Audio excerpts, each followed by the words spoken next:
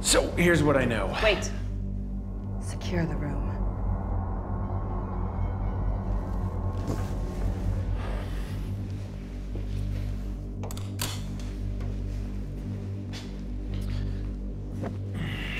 All right, begin. Right. I've tracked down the latest spark. Her name is Emma Ryan. Abilities? She hasn't figured them out yet.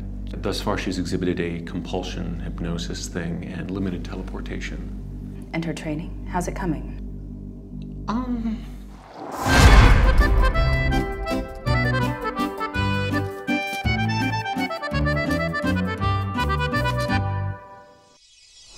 She's not exactly active or what one might consider superhero material.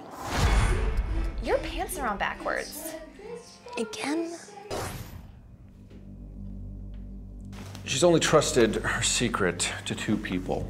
Her roommate, Stacy Leary, a teacher and yoga enthusiast, and Danny Borowski, a comic book store clerk.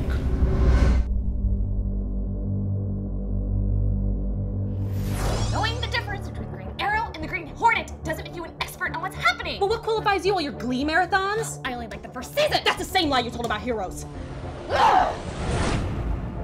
Actually, have you seen Bridget Jones' Diary? It's a lot like that, except she has powers and her friends argue a lot. You need to train her to be the best she can possibly be. With the enemy's forces gathering, we don't need people with powers. We need soldiers with powers. This is about survival. Look, she's not a natural, but her powers are effective and she is willing to help people. I think, given time, that she actually might be able.